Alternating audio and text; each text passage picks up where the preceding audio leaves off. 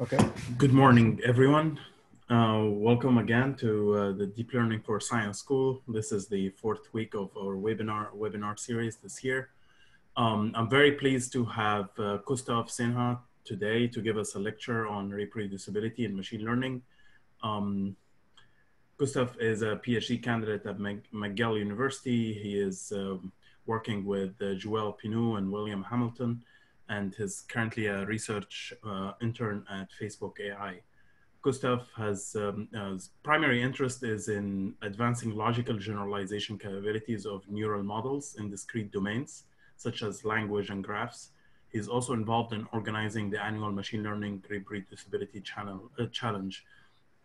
And he's serving as a reproducibility co-chair at NERSC 2019 and 2020. Koustuv, I'll give you the floor. Thank you so much for the nice introduction, Mustafa. So welcome to the talk. So basically in this talk, I will go over like 4 different agendas. So basically first I will talk about why do we need reproducibility in science, especially in machine learning. Then I want to talk about like the case study to need the reproducibility. So I will go over like certain findings that came up in the literature recently. Then I will talk about what is the machine learning community doing about it, like what are the steps that we as a community are taking about reproducibility. And then finally, I will talk in depth about how you can perform reproducible research. So yeah, so basically a brief background about me, Mustafa already gave, like I'm a PhD student at McGill University and Mila, and I'm an intern at Facebook AI. And I've been like running reproducibility challenges for the last 3 years. So what is reproducibility? Now, reproducibility refers to the ability of the researcher to duplicate the results in a prior study using the same materials as were used by the original investigator. Now, reproducibility, replicability, robustness, like these are different terms which are kind of like used in different contexts. And there has been like a recent debate on the exact definitions of these different terms. So just for the purposes of this talk, I'm going to like set up a definition. This definition may not be like kind of like well accepted, basically because there are certain things that overlap. So by reproducible, I mean that if you use the same code and same data given by the authors, if you get the same results, then that is reproducible. Whereas robust is when you use a different code, but on the same data. That is what we are looking for at robustness. Whereas replicability is using the same code, but on a different set of data. And if you have both of them different, but you still get the same claims of a particular paper, then that is like the highest level of reproducibility, that is generalization. So now taking these definitions into account, what is the crisis that we are facing? So in Nature published a nice report in 2016 by M. Baker on reproducibility crisis in science. So when asked people, so this is basically like a set of people with different domains in science, so not only like machine learning. So basically 52% of the respondents replied with yes, we are facing a significant crisis, and 38% responded that yes, we are facing a slight crisis. Now, if we look at the domains that are involved, so chemistry and biology come up like the top 2 domains where they face a lot of reproducibility crisis. Now, looking at this, we might feel safe that, okay, computer science doesn't probably have that much reproducibility crisis, but that is not the case. Although in computer science, we can actually do a bit more about the reproducibility crisis. So basically, let's talk about certain findings in reproducibility in basically in machine learning. So reproducibility should be easy, right? At least for us computer scientists. We have the same code, we have the same amount of data, we might also have the same amount of computation, and then you should get the same result, right? Now, seems like it's not the same case. So last year in NeurIPS 2019, Edward Raff published a paper. So this paper, a step toward quantifying independently reproducible machine learning research. In this paper, he tried to reproduce 255 papers, which were published from 1984 to 2017. And then he found out that 63.5% of the papers were reproducible and the rest were not. Now, he further went on to reproduce 85% of the result, where after getting assistance from the original authors, compared to 4% when the authors didn't respond. So he only could reproduce 4% of the papers without having any author like suggestions. So he came up with some significant factors which affect reproducibility. That includes pseudocode. So the papers that he reproduced like basically had all code available, but that is not always the case in case of machine learning research these days because of several companies having like their proprietary use of code. So he mentioned that pseudocode, hyperparameters, readability, especially in equations and tables, and especially the amount of compute that is needed, these are kind of like very significant factors affecting the reproducibility. Now, there are certain limitations of this work. So this work was primarily done by one author and over the span of 5 years. So that might introduce certain biases in the study, but still this is a very significant study which shows that there is the issue in reproducibility in machine learning research. Now, if we dive a bit deep in several subfields of machine learning, let us talk about the computer vision subfield. Now, this is one field where people tend to think less about reproducibility because they like the usual notion is that, okay, whatever we are doing should be reproducible because it's the same data set, it's the same training pipeline. And essentially, people in vision use model architectures such as ResNet or DenseNet, which are like deep architectures to give you like pretty good performance on a large set of standard data sets. But there has been like several works showing that reproducibility is still a big issue. So Xavier Boutillier published this paper, Unreproducible Research is Reproducible, last year. So in this paper, he shows that if you vary the seeds of different models, the like different models have different variation in the errors. So here in the x-axis, this is the model error, and in the y-axis, you see two representative data sets. The MNIST dataset is a small dataset compared to CIFAR 100, which is a larger dataset, where MNIST is the dataset of handwritten images and CIFAR is like a large dataset of different objects. Now, we see that even like in the small dataset, the variation in seed is really like important. And that is really a big issue in the smaller datasets. Whereas in bigger datasets, the variation is still there, but it's still not that prone to it, but certain models are. Like for example, ResNet 101 is super prone to different variations of seed. So the conclusion of the paper was that single initialization seed is brittle because most of the papers that are reported right now are just reported with only one seed. So a better like evaluation for a given model would be to evaluate on at least n number of seeds, but there is also like no consensus right now what would n be. Let's talk about another subfield. So this is generative adversarial networks, which have been like super popular area of research in machine learning over the last 4 or 5 years. Since its inception, we have seen a lot of papers being published in it. And there's a lot of like research coming up in devising different GANs, where GANs have become so good that they can generate realistic images to realistic videos these days. But even GANs suffer from this problem. So in 2017, there came up a paper known as Are GANs Created Equal? In that paper, authors showed that basically they ran a hyperparameter search on 100 different hyperparameter samples per model. And they show that there's a large variation in the results.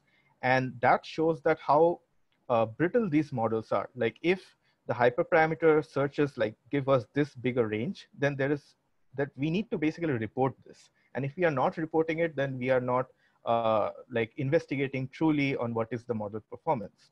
So no model was shown as significantly stable than the other. Now, this raises the question of limited computation budget. So if you are, let's say, a university student, you do not have the budget to actually run 100 hyperparameter searches. So you will basically just run like quite a few number of samples, and then you will get certain result. But then your result could become like different if you run on a large set of hyperparameters. So that's why discussing the best code given by your model should always be used alongside how many seeds that you're running. And we should always try to report faithfully on the distribution of your scores rather than a single score. Now, let's talk about another field which is very prone to reproducibility issues. So this is reinforcement learning, where the idea is that an agent learns to interact with the environment by trial and error, by receiving sparse feedback, and with experience it improves in real time. And reinforcement learning has been used in a lot of real life problems, starting from robotics to even financial trading. But when we look a bit deeper into reinforcement learning, so there has been a seminal paper which was released in 2017, which says deep reinforcement learning that matters. And in this paper, they show that most of the reinforcement learning algorithms suffer from this problem when you change the algorithm with different seeds, or when you run the algorithm with different hyperparameter, you get vastly different results. So for an example, like taking some stuff out from the paper, if you take a model known as TRPO, and this TRPO essentially has like a lot of different implementations available online. So if you take those implementations, you might end up finding that none of those implementations give you the same results on the same data set. So that is really concerning, especially in case of reinforcement learning. And people have shown that different results vary a lot with different hyperparameter choices. So these are super, super sensitive. And if we look a little bit closer, let's say we take the same algorithm, we take the same code, we take the same hyperparameters, but we just vary the seeds. Even then, the expected reward achieved by these models differ.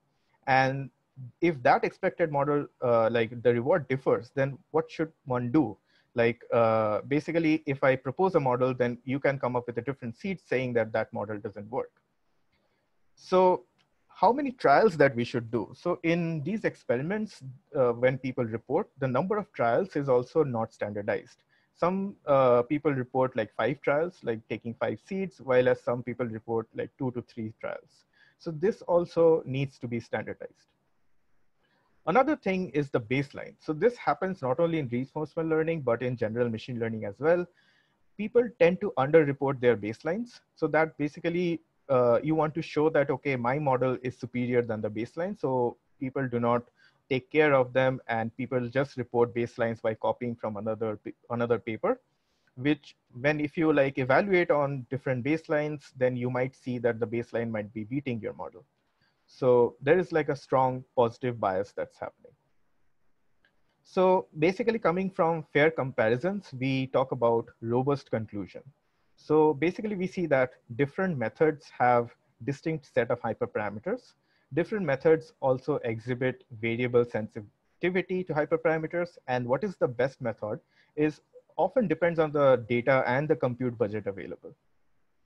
Okay, so what are we doing about it? So these are all the problems that are plaguing like machine learning research. But now I want to talk about some of the concrete steps that we are taking as a community. So first, we talk about the open science movement. So the open science movement is not specific to machine learning. It's a much more general movement, which says that open science is transparent and accessible knowledge that is shared and developed through collaborative networks. So that means that if you care about reproducible research, you should also care about open science, because that's when the science is well disseminated among people. So there exists a journal for reproducibility, and I want to talk about that journal first.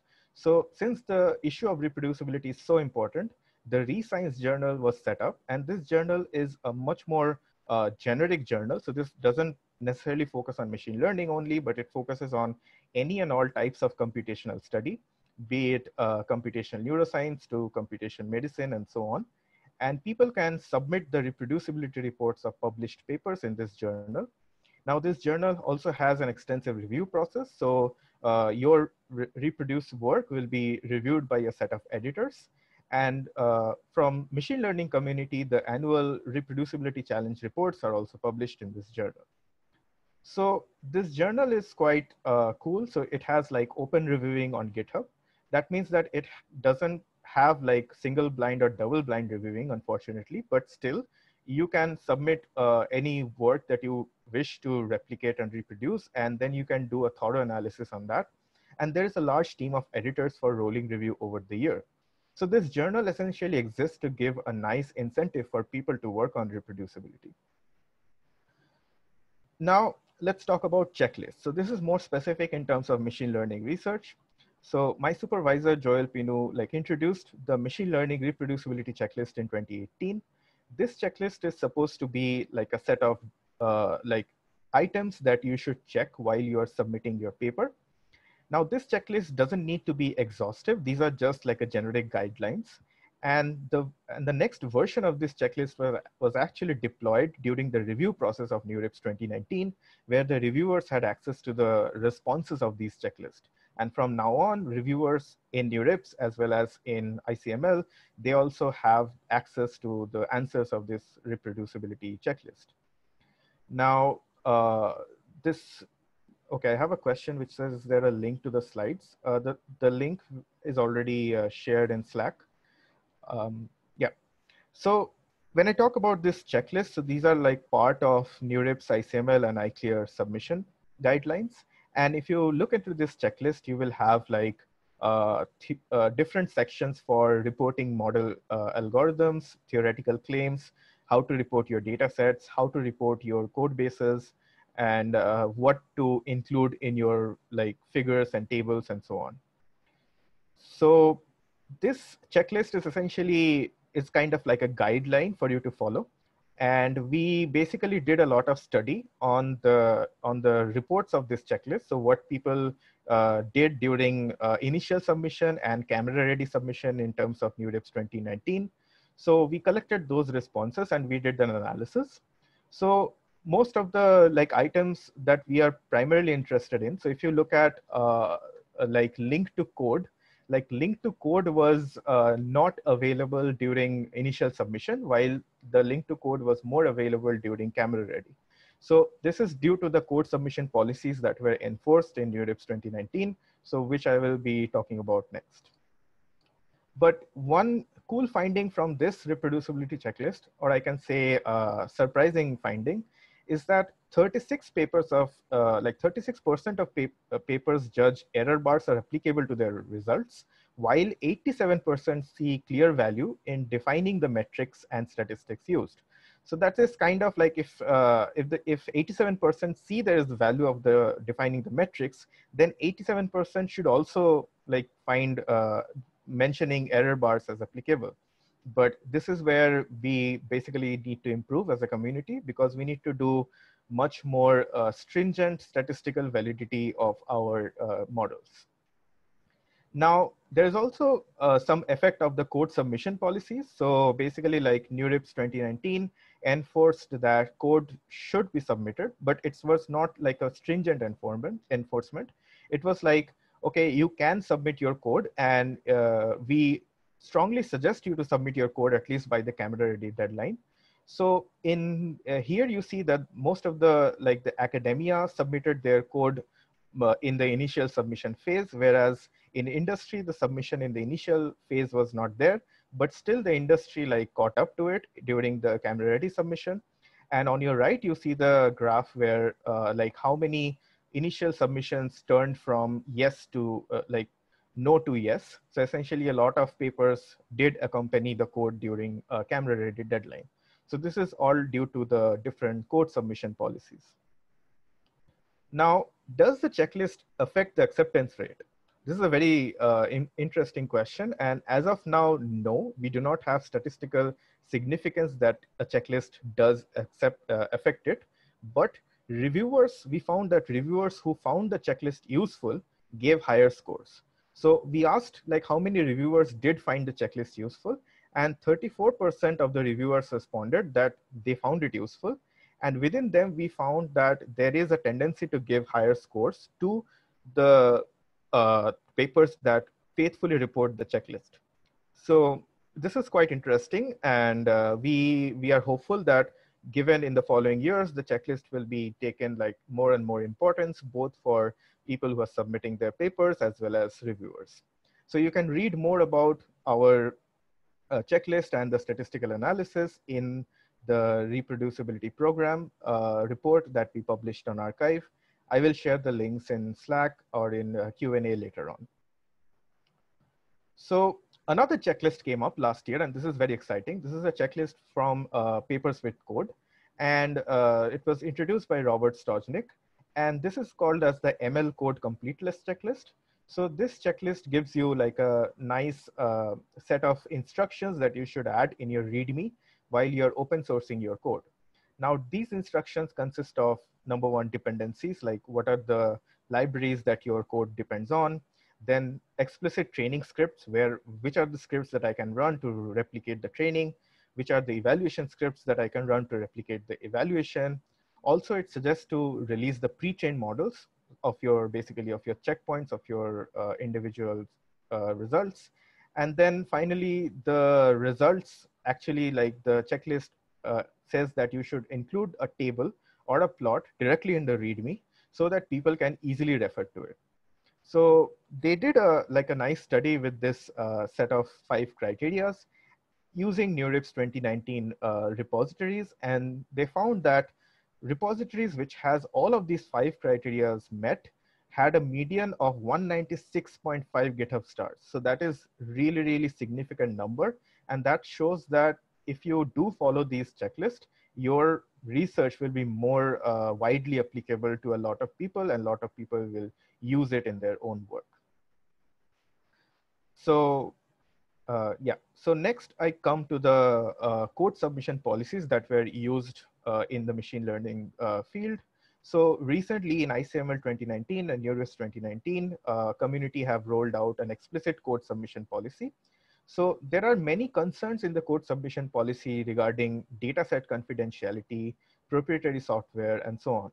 So basically, like when the code submission policy was given out, it was written that that it expects code only for accepted papers and only by camera ready deadline. But then there was a lot of like backlash because like, for example, in case of dataset confidentiality, a lot of industry like researchers says that their dataset, they cannot like release it. And that is specifically in case of medical imaging.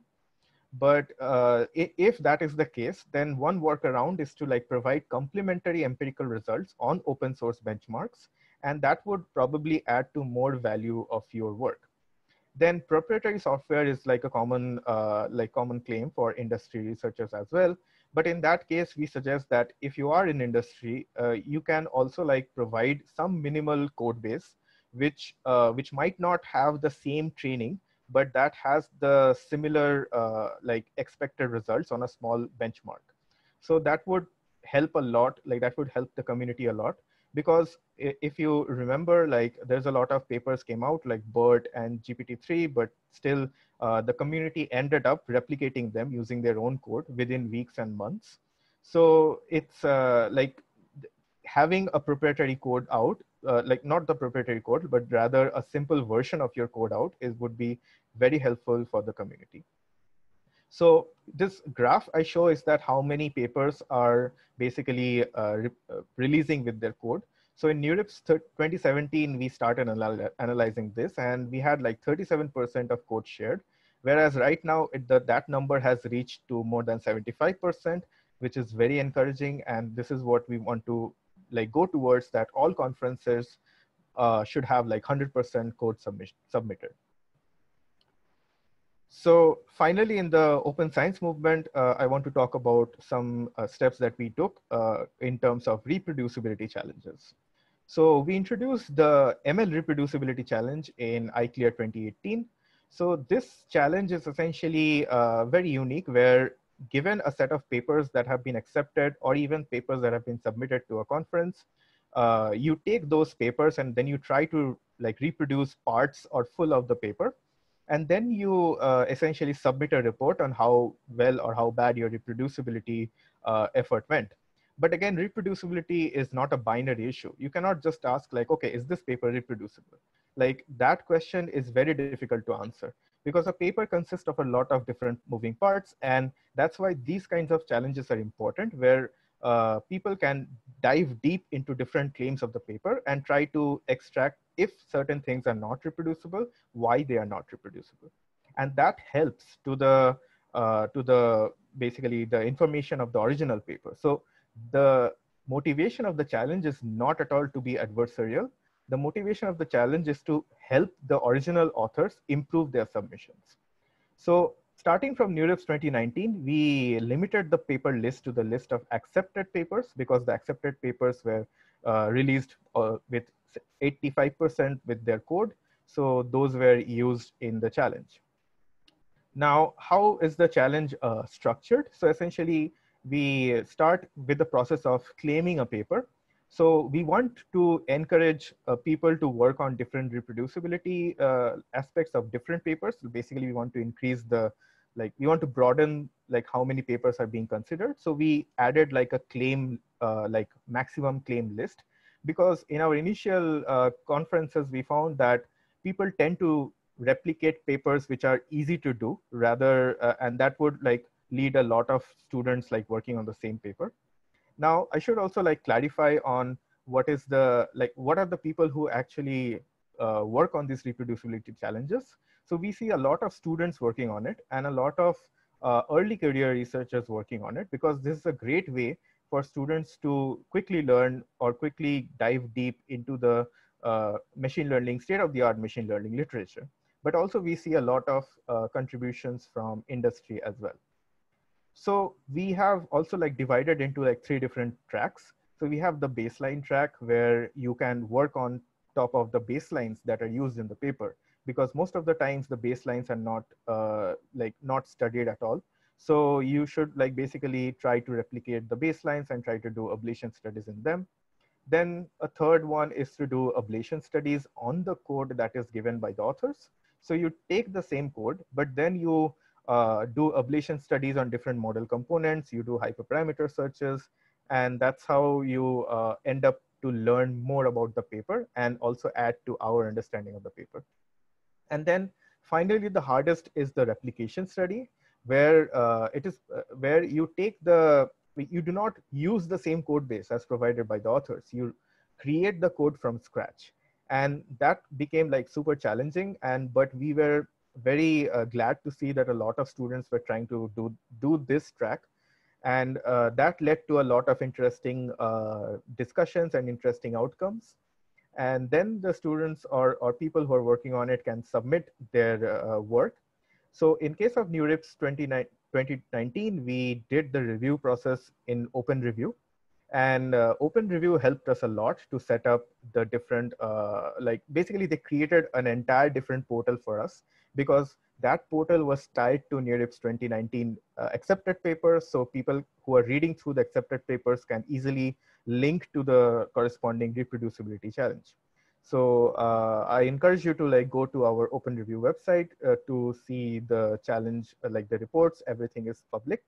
And once the reviews are done, so we use the same pool of reviewers from NeurIPS, and luckily we had like a lot of reviewers. So thanks to them, we did like a thorough review of the reproducibility reports, and we ended up selecting 10 reports to be published in Rescience journal.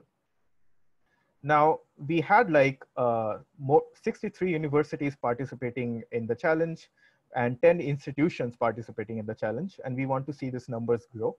And we had 5 machine learning courses throughout the world who had like registered specifically like making mandatory this challenge as a part of their final project. If you are an instructor, like this is a great opportunity for you to use this challenge as a final project, because the timeline that we do, we try to launch this challenge in fall, so that by end of fall, your students can submit certain reproducibility reports. So we saw that 84 reports were submitted from 173 papers which were claimed, and 10 of them were published. And we saw the highest participation coming from McGill University in Canada, Brown University in US, KTH, and then Indian Institute of University, Roorkee. So we are very glad to about these students, and we work closely with them to get their reports published, like whoever was selected in the top 10. And we want to like continue this trend. So there's also related work in the community. Jesse Dodge has been working on EMNLP reproducibility. So EMNLP is a conference in natural language processing. And he did like a similar reproducibility challenge with students of University of Washington in winter 2020. And it is very good to see that other venues are opening up for reproducibility challenges. There has been a lot of workshops prior to this challenge in ICML 2017, 2018, and 2019, authored by Rosemary Nanke. And all these workshops had the same objective of people to submit reproducibility reports and then disseminating on the reports. So this concludes the first part of my talk. So if you have any questions, please feel free to ask now.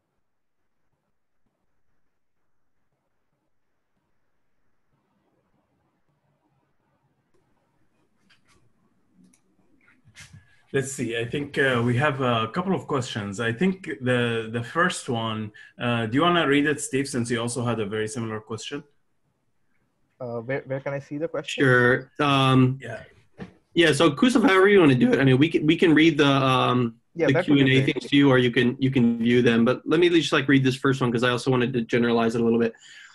Which machine learning architecture comes with the best reproducibility? And I guess my generalization is more about like, if you could expand into the different subfields of machine learning, which ones are sort of the most and least reproducible? And then are these related more to the cultures of the communities or like the stabilities of the methods? Are there interesting things that you've seen there? Yes.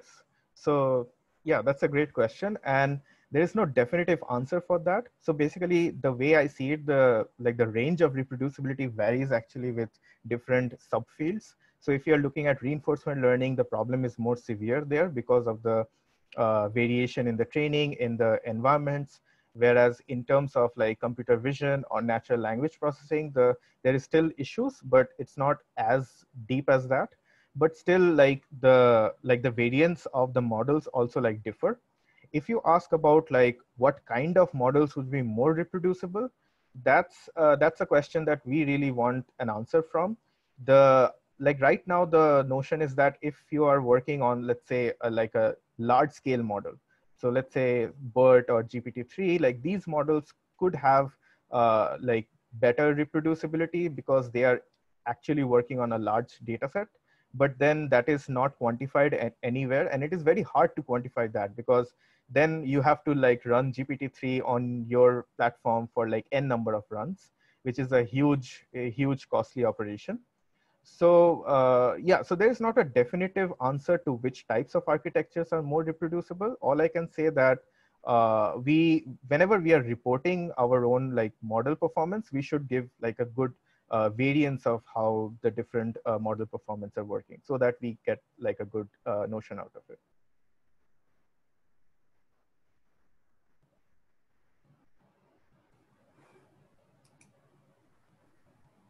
Okay, maybe I can ask another question of my own. So, so you know, like at the end of the day, the research, the real contribution, the scholarly contribution of a research is really the code, right? It's not the description of the code, which is the paper. What are the challenges to actually enforcing full submission of the code by every paper that gets published?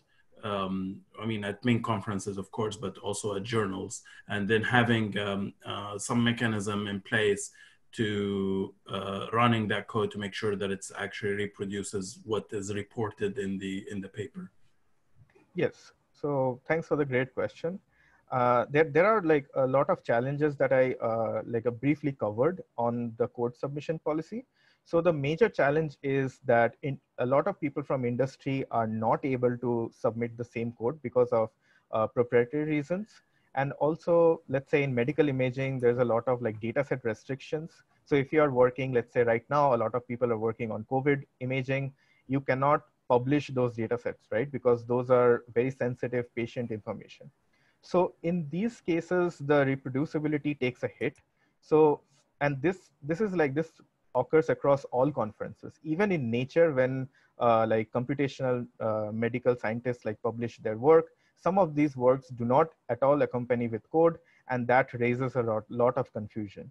So one way to mitigate this is that if you have a proprietary data set, that is fine.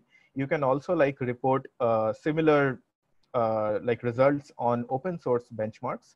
For example, if you are in the medical community, you can also report like results on Chexpert, on other like chest X-ray images like PAT chest and so on, which are openly accessible, so that people can at least verify your claims on those data sets. Now, in terms of like reviewability, that is like right now, we do not like, we do not stress to the reviewers that, okay, you have to like run the code as it is given, but we want to like move towards that. But then it is very difficult for reviewers as well to set up the same code and same dependencies and so on. Some conferences, like especially in computational medicine or even in computational neuroscience, people have tried to advocate for Jupyter notebooks to be submitted alongside your code, which has like a nice property of like replicability, so that reviewers can just run the Jupyter notebooks. But that is more feasible if your training doesn't include like machine learning training. Like if your training is just can be done on CPU, then you can do that. In case of machine learning, that becomes more challenging, but these days there are other solutions available, such as Google Colab or even CodeOcean, where you can get like GPU tied to the Jupyter notebooks that you can use for submitting your work, as well as easy reviewing for the reviewers. Thank you. I think, yeah, I like my question essentially like was for a summary of what you already described. Yeah. I think we have many other questions, but most of them, as I see them, are will probably be answered in the second part of your talk. So maybe I'll let you finish your talk, and then we can come back to some of these questions. Okay, awesome. So yeah, so till now we have like I was basically looking into the problems in the community, but now I want to talk about like how can you perform reproducible research. So this will follow basically a talk, and also I will release a blog post. So I have already released the blog post. I will like share with you guys after the talk, so that you can go into the different suggested practices. So let's say you start with a simple example. Let's say you have an awesome research idea involving transfer learning on MNIST dataset, where transfer learning involves like learning from one task and generalizing to the next. And you are very excited about setting up this project. You have like looked into the prior research, and you are just starting to code. So you start with the basics. Now, in this talk, I'm assuming that you're working with PyTorch, but you do not have to work on that. You can work with TensorFlow as well. So let's say you set up like data loaders, you set up training loop, you set up test loop, and now you are running the experiments. But soon you figure out that you have too many arguments in your training. Like you have so many different model arguments, and these model arguments like kind of increase as you're progressing in your research. So what you can do about it, because if you miss certain arguments, then you have to like add those arguments as a default in your arg parse. So there is a lot of like nice tools available. One of the tools that I recommend very much is PyTorch Lightning.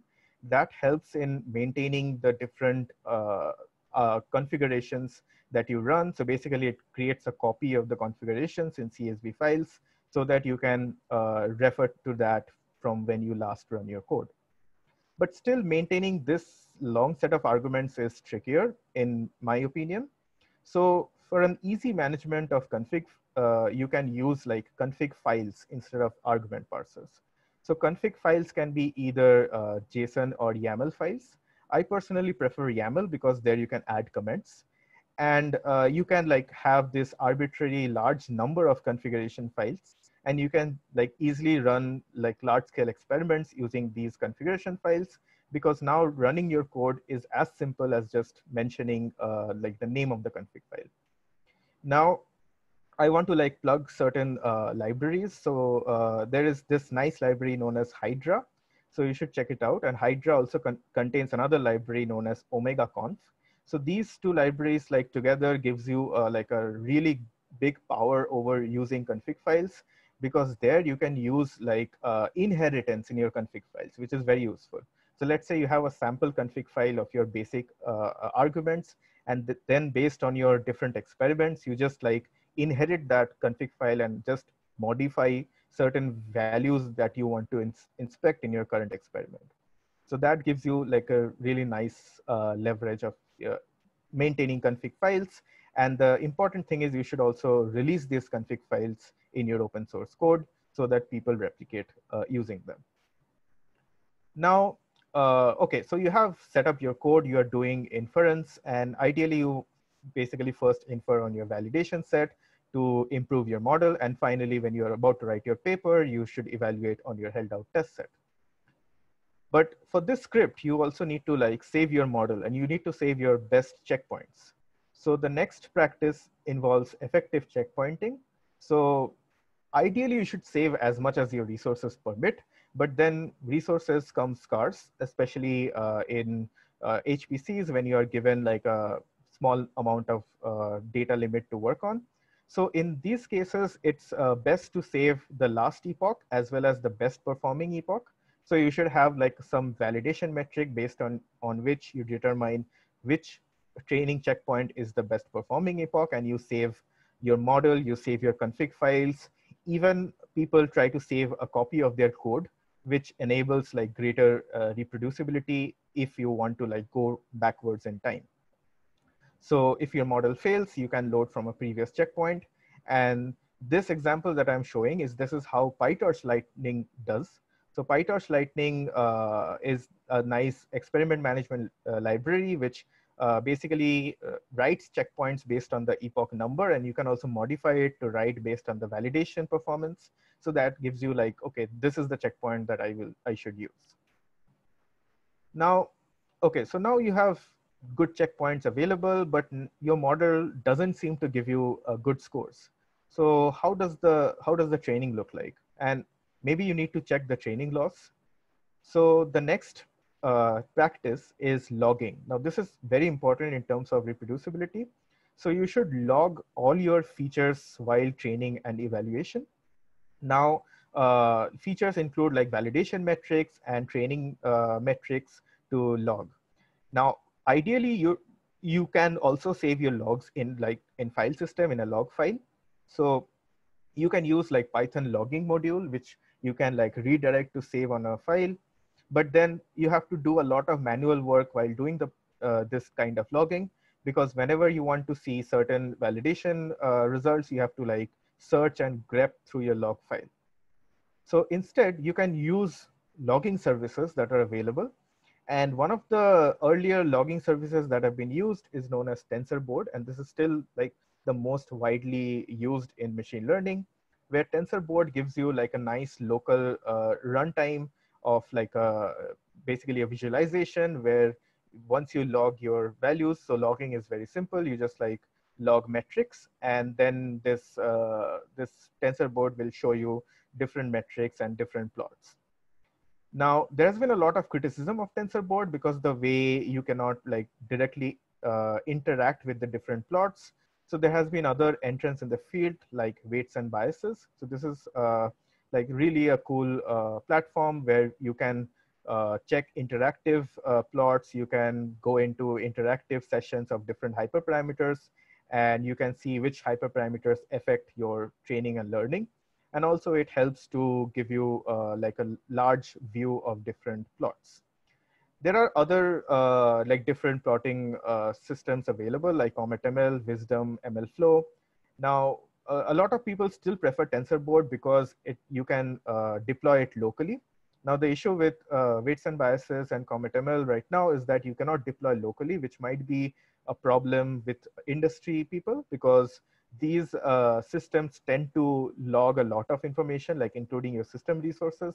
So that might be some proprietary information that you don't want your users to look into. So TensorBoard also launched a TensorBoard like an online version these days. So it's kind of a way to share quickly your results to your collaborators, and that uploads your TensorBoard system to Google servers. So you can take use of these different logging platforms. Now, as I said, practices 1 and 3 incorporate like best experiment management practice, and I highly recommend using PyTorch Lightning. So this is a very like large growing community where they have like really best practices for fast training, evaluation, validation, and they expose a lot of different loggers. They expose a lot of different ways to save and evaluate your models. And on the same line, there has been like previous work from Sacred. So this has been used a lot in pre-machine learning era. And also there is MLflow, which is also like an experiment management toolkit. So if you do not want to set up these boilerplates, then you should use one of these platforms. Although if you are a PhD student, I would recommend you to set up these platforms from scratch, because that would give you like a greater control of what is happening. Once you understand what is happening and where, then you can easily like switch back to these different different things, because these are, after all, these are not libraries, these are frameworks. So you have to essentially learn these frameworks, and if some something changes in the frameworks later on, then you also have to update your experiments for it. Cool. So now all is good, but something is still odd. So when you run multiple runs of your experiment, it shows like different results. So that means you might have forgot to set the seed. And we have shown previously that this is a huge problem in reinforcement learning research.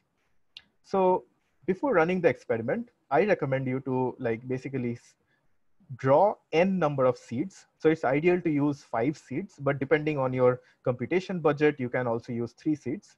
And so you take aside these 5 seeds, you keep them stored, and you never touch it. And this is where you report your experiment results.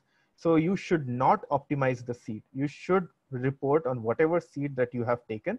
And you should also like report those seeds in your paper as well as in your code. So ideally, you should average on different seeds to help readers understand what is the model variance. Now, I have given a simple snippet of like, if you are using PyTorch, how to set your seed properly. There is other like snippets available to do the same in TensorFlow. Now, you also need to keep an eye out for GPU reproducibility, because that is something that is not ensured by even PyTorch team because of like CUDA reproducibility issues. So you just need to like take care of that. And PyTorch like recommends these APIs to call to set your seed. So this is probably like the most important part in reproducibility of your work. So, okay, but wait, I forgot, what did I do to make this work? Like I did a lot of work in my research, but I do not remember like what I did last night while being caffeinated that worked this morning. So I cannot like tell it to my supervisor, okay, what is happening? So what should you do? So the next practice is the most obvious, is versioning your code. And you should always like start with setting up a Git repository. But the key thing is that you should commit early and you should commit often. And you should also add descriptive commit messages. So in machine learning, what you can do, you can add the raw results directly in the commit message. That you can say that, okay, I ran this experiment and this experiment gave me this result. Now you should commit early and you should commit every time you're running an experiment. And that is important, because otherwise you won't have like exact reproducibility from one time point previous. And that will help you to maintain like sanity in your large projects. So as an example, I show you like a commit message from the Hugging Face repository. And they have like really nice way to like commit different functionalities that they are adding to this repository. Now, this is an open source repository, so they have to maintain these standards. You do not have to do necessarily all of these things, but at least for your own sake, you can add in as more descriptive information as possible. So GitHub is your friend. You should also tag versions of your project on major decisions in your project. So let's say you want to like incorporate a new model architecture, you want to incorporate a new training architecture. So prior to that, you should tag the versions with the experiment results. And you should have like a separate branch for small proof of concept. So essentially you can use GitHub to its full potential. Okay, so now the next thing which a lot of people kind of like tend to overlook is when you have to mind your data or the data sets that you're using. So let's say in the transfer learning setup, you decided it would be a good idea to mix certain classes of fashion MNIST and MNIST digits together. Fashion MNIST is another data set where instead of handwritten digits, you have like small images of like clothing, different types of clothing and bags and so on. So now you went a little bit too deep in this rabbit hole and you ended up creating many different data splits. And finally, you're not sure which data split you are using, and you probably could have also overwritten one of your data splits, so you're not getting the same performance. So you should also keep track of your data, and this is practice number 6. The easiest way to keep track of your data is to add it to a Git version system. Now, due to the large size, it's sometimes not feasible. You can look into Git LFS. So this is a large file system for Git where you can add your data sets. But even more simpler thing to do is that you can compute a hash. So basically like a MD5 hash of your data set, and you can add it to your config file. And every time you run, you should like validate using this hash so that you are not running on a different split of the data set, or you probably have not changed something in your data set.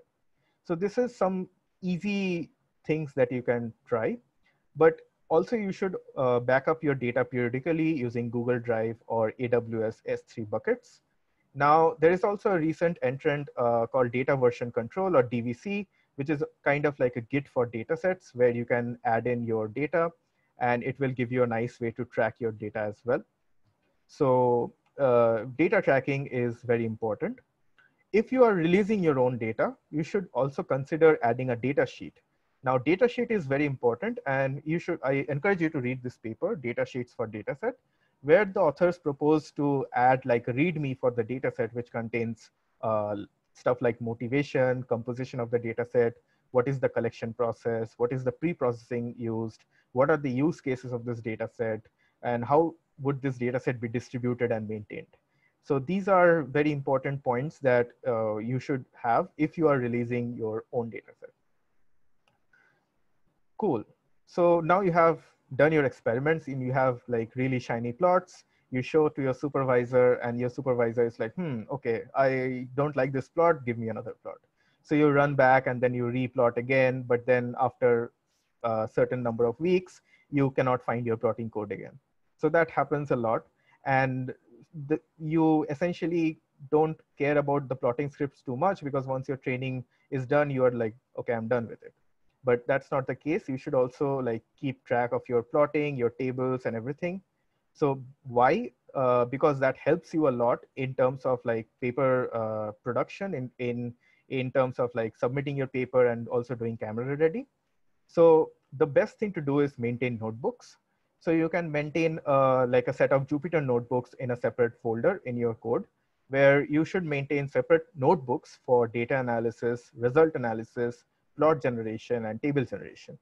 Why? Because this will help you a lot, because when, let's say, you get some reviewer comments and you want to update certain plots, but you don't want to like update the other plots, you can just run your plotting cells and that's it.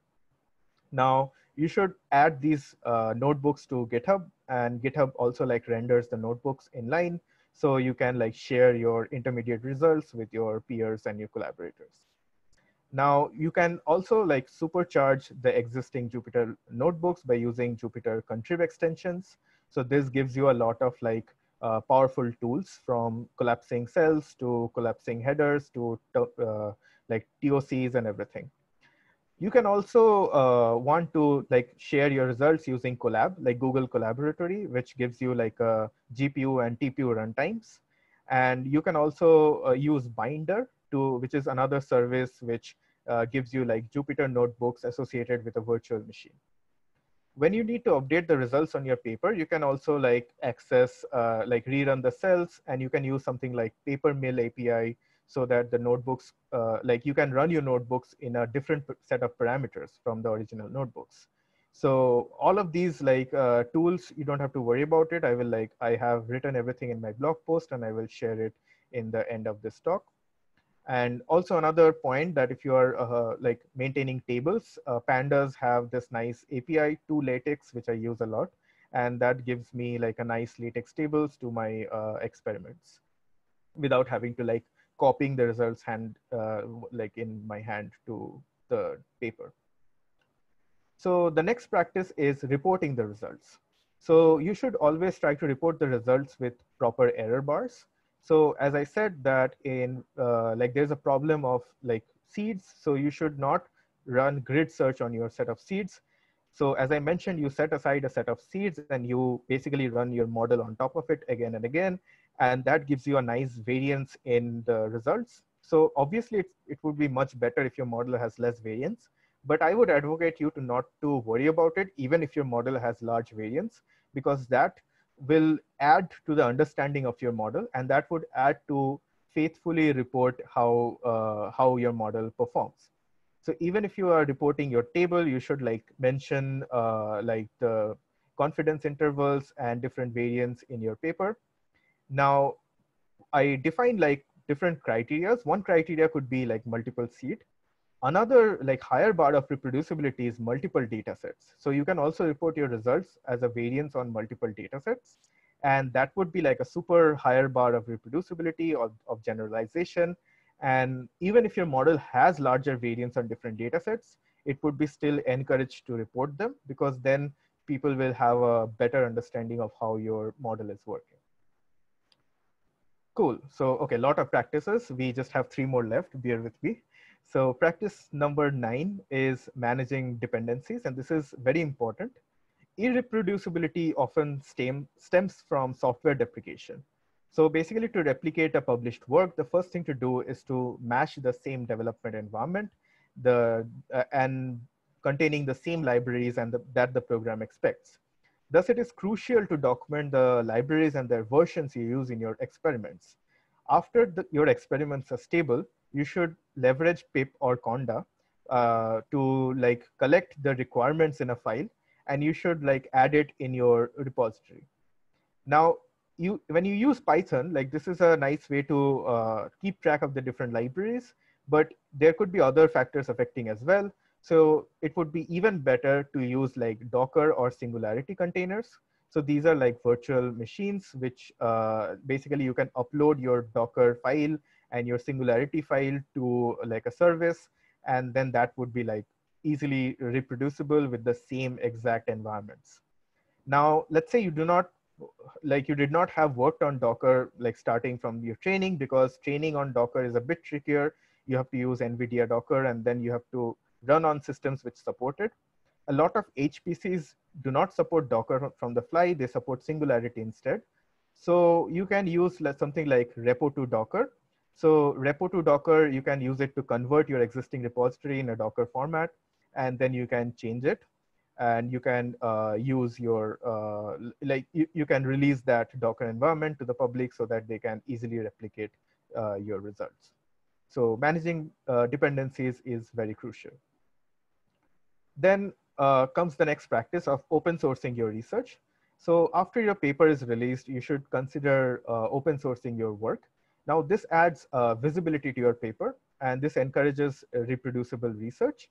And this is very important, because you can, like this is basically the hallmark of reproducibility. If you have like a good, well-documented code alongside your paper, like everyone will love it and everyone will basically work on top of it. And that will give you more citations on like in that regard.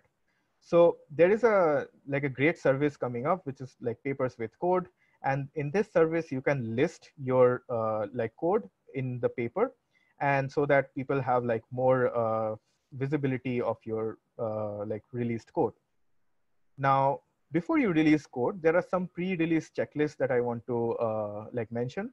So basically, I talked a lot about like maintaining different commits for your research, but then those commits are especially for you to read and for you to understand where you did certain changes. Now, the way we do research is very messy. We tend to like just fix small things. We say, fix this bug. Oh, no, this is not working and stuff like that. But these commit messages, when it becomes public, it might become like a bad thing for the people to read. So it's ideal to squash your commits in the public branch to a single commit before you make your repository public. So that helps you to remove the unwanted commits. And it also helps you to like remove any sensitive information that you might have in your commits.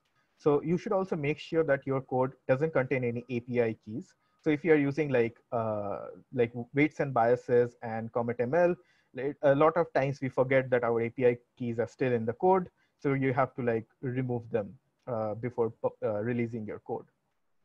So you also need to keep an eye out for hard-coded file locations so that people can run your code in a separate environment. You should also format your code properly to improve readability. So you can use something like Black. So it's a Python formatter which formats your code in a nice readable way. So you can just like Black all your code at once. Like you can just run Black then star, which includes all your codes, and then it would format them in a really nice way. And the final part, very important, is to document your code. So you should add like documentation as much as you can.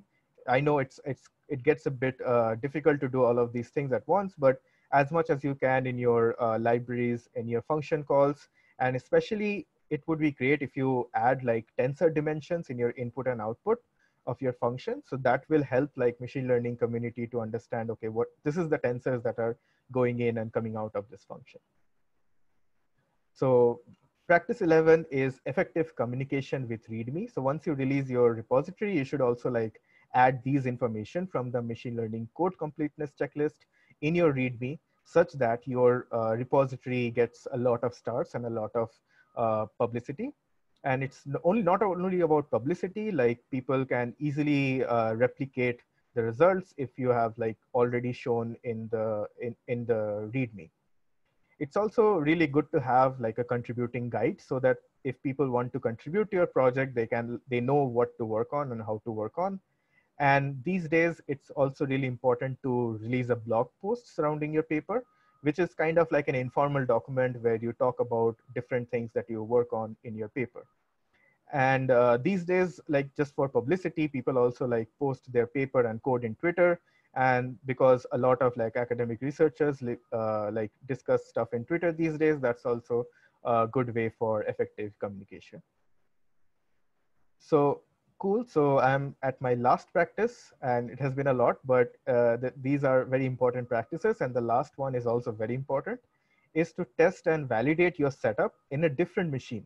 So as I said, that you have to take care of your hard-coded paths and your dependencies and everything, but the best way to ensure that everything is working is that if you use Google Cloud or AWS or Azure to spawn up a small environment, and then you just test the inference of your model or just training one epoch of your model.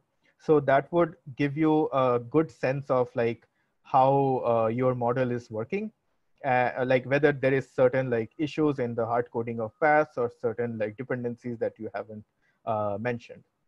So yeah, these are all 12 practices that I basically wanted to talk about. And the key takeaways of this talk is that reproducibility in machine learning is extremely important for the advancement of the field. And the ML community is coming up with innovative ways to encourage reproducibility. But we all should commit to reproducible research early on in our workflow so that we don't have to like worry about our work being not reproducible. Like the more effort you give upfront, the better it is for downstream reproducibility. So I also will release a blog post, like it's already online in my website, csmcgill.ca/tilde. So there's a tilde, Sinha 4. So this is essentially my McGill username and practices for reproducibility. So I will like share it in the Slack and also in the question answering session. So this is essentially a complimentary blog post to this entire talk. So in the blog post, you will find all the tools that are necessary or you may want to use for your for the best practices. Now, finally, to conclude, I want to mention like this nice phrase used by my supervisor, Joel Pinu at NeurIPS 2018, is that science is not a competitive sport. Like we tend to like look into it in that way. Like we tend to try to beat other models by posting better models and try to beat certain baselines, certain leaderboards and so on. But science is not about only beating certain baselines or certain models. It's about deeply analyzing what is happening and how we are advancing the field. So we should all take care about our work, and we should give enough time and enough care to our research. I understand that due to different incentives, like due to the incentive of publishing faster, or the incentive to like get your results out like before you get scooped, these things tends to get like not looked upon. But if you care about your work, and then you should like devote more time to it. The more time you devote to these issues, the better your work will be long-standing, and the better like down the line people will find your work to be very suitable. So thanks so much for listening to this talk. Thanks to Joel Pino, Shagun Sodhani, Jessica Ford, Matthew Muckley, and Michela Paganini from Facebook AI Research to help me out in making this talk and giving different suggestions. And thanks to the hosts of this seminar for giving me the opportunity to talk. And thanks to all these people who have been involved in Reproducibility Challenge, in Rescience, in building the checklist, and especially Open Review guys who have been very helpful in setting up the platform. So thank you for listening, and time for questions. Thank you, Koustuv. This was really a great talk. I mean, it's a tour de force of all the things that are related to reproducibility in practice. I certainly learned a lot. I think we have many questions.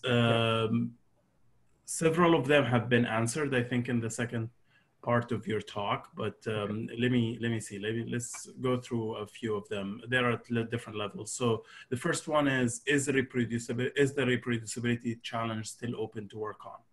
Yes, so that's a great question. So we will again relaunch the reproducibility challenge in NeurIPS 2020. So right now, like tomorrow, NeurIPS is going to announce the reviews for NeurIPS 2020, but the final paper acceptance will be released somewhere in end of September or early October. So that is exactly when we will launch our like our reproducibility challenge, and it will continue towards end of December to early January, so that you have enough time to work on it.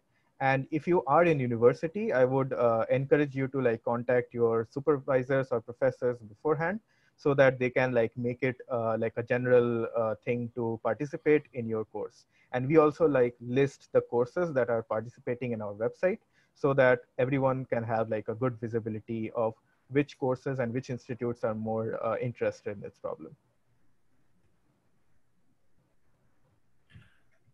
Another question is, which of these practices are, in your opinion, the hardest to adopt? Right. So I think the hardest practice for all of these would be managing proper dependencies and managing the setting the correct seed. So managing proper dependencies is hard, because if you are like software deprecation is a real issue. So let's say if you train on like PyTorch 0.9, and then the people like upgrade to PyTorch 1.5, then certain things might not work. So you have to like mention explicitly like which of the libraries that you are using. And it would be really ideal to like share these Singularity or Docker containers, but that's a kind of a lot of work for people to do. So that's why these repo to Docker, like these services come up, or Binder or Collab, these services come up. Now, in case of like maintaining seeds, so that is kind of like a different problem. The problem is that if you are trying to show that your contribution is significant, if you like set certain seeds early on and you see that your model is not performing well, you will have the urge to change those seeds, and that is where the difficulty comes up. So you should restrain yourself, and you should say that, okay, I'm not going to change the seeds, because like that would be kind of like a fair assessment of like reproducibility. If you just keep your seeds aside and then you report whatever you are working. So you should focus on model improvements on those seeds that you have like set aside on. So I would probably like term these two practices as being most difficult. But I'm sure like these are not that difficult if you are like careful about it.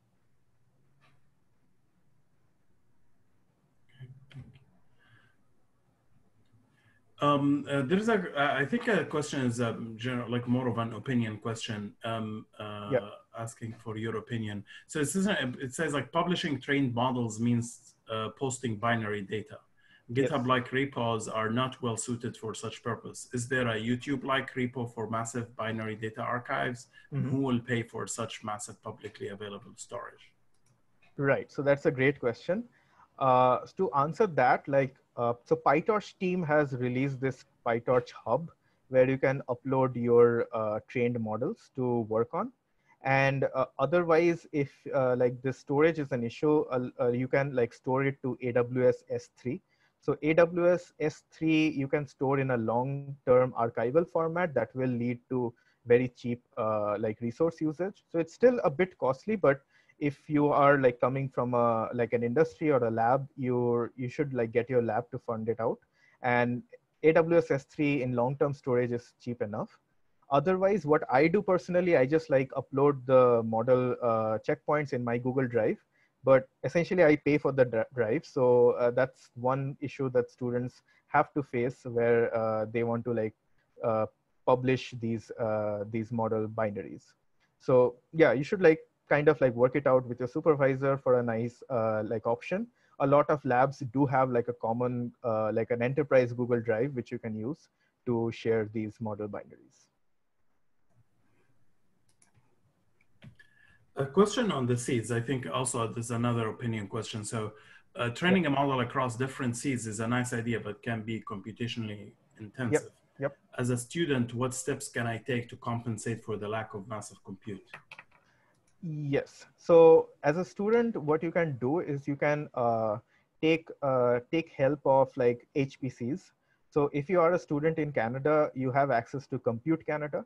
So that is like a huge resource for all students studying in Canada, where you can take access to like a huge array of GPUs. If you are in US, they don't have a Compute Canada like setup, but there exist a lot of different like training HPCs from different institutions where you can apply with your project proposal and take use of it. But yes, for sure, I agree that if you are like a student from a lab which do not have all these GPU resources in hand, reproducibility gets a lot difficult. So in that case, probably the major focus is not to work on like problems that require a lot of scalability. Instead of looking into problems that are more like more analysis driven or that require a lot deeper thinking of the different architectures. So to give you an example, like it's very costly to train BERT or transformer type language models, but it's easy to infer them. And that like led to like a large subfield of using probing tasks, where probing tasks are simple linear models that you train on top of your language model to see whether your language model is learning these syntactical or semantic like cues. So these types of research fields like come up on basically, and these are some of, there's a lot of exciting research areas that you can work on, which do not need to like, where you do not need to like scale up this much. For example, in reinforcement learning, most of the like fundamental work can be shown in smaller environments, which could be like easily run in your own lab setup. So yeah, so that's kind of like my suggestion. Thank you. Another question is, does regularization have a positive effect on reproducibility? Yes. So regularization has a like a really good effect on reproducibility, and a lot of papers they tend not to focus on it. So like for example, if you can propose a model which is like which is a very fancy model, but then you can use the like you can use regularization on your baseline to show that the baseline is in fact better than your proposed model. So we should be also like looking into that. So recently there's a like a nice paper which came up where like people showed that you can train an MLP to replicate the CNN architecture by using L1 regularization. And these are like really important findings. And so you have to like keep this in mind while proposing a new work. And that's why it is very important to first evaluate the baseline. So evaluate the baselines thoroughly by using all these regularization techniques or ablations, then you will know exactly where your contribution fits in.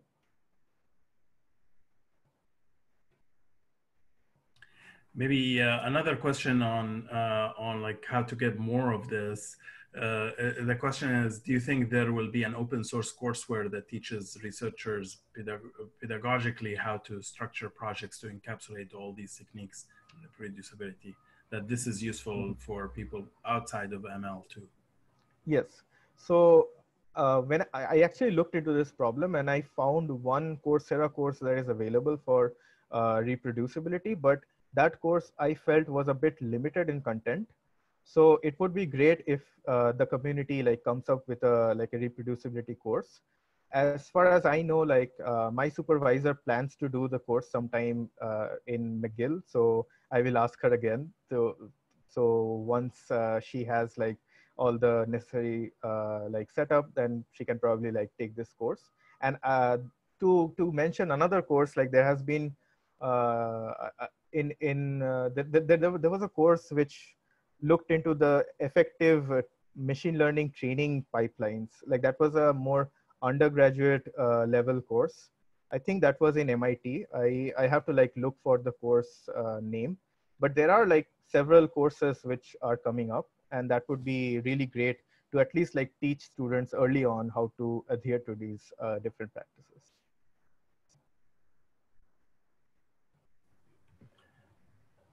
Thank you again, Koustuv. I think there are several other questions, but maybe they can be taken on Slack. Yep. If the attendees wants to follow up with their questions on Slack, that would be great. Sure. Yeah.